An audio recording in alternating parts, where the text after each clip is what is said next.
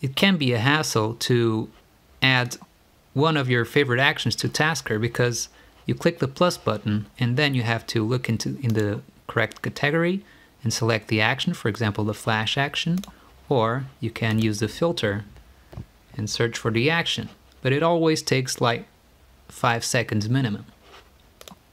Now you can do this in a much easier way by long clicking the plus button, and this dialog comes up and tells you that you can now use this new dialog to add favorite actions. So let's add the flash action, for example, as a favorite action.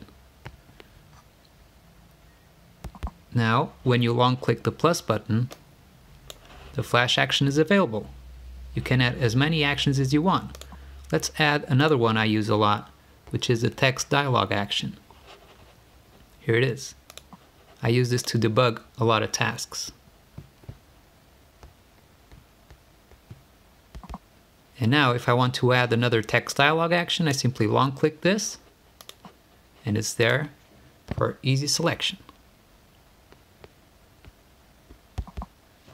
To remove favorite actions, you can simply long click one of the actions, like this. So now you can easily access your favorite actions in one click. Hope you enjoyed it. Bye.